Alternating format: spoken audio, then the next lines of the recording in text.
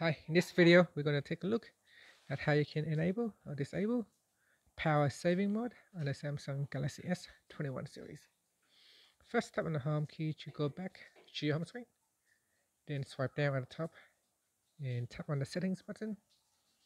In settings, go down and tap on battery and device care. Next, tap on battery and then go down and tap on power saving mode switch. So tap on this switch to turn it on or turn it off.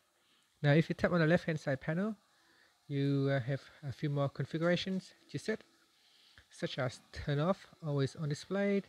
Now at the moment these are being grayed out, so you can see if I turn off power saving mode, then some of these settings becomes active, and that's it. Now another way to turn power saving mode off is by swiping down the quick setting panel. In quick settings, you can tap on power saving mode shortcut in here to quickly turn it on or turn it off. And that's it. Thank you for watching this video. Please subscribe to my channel for more videos.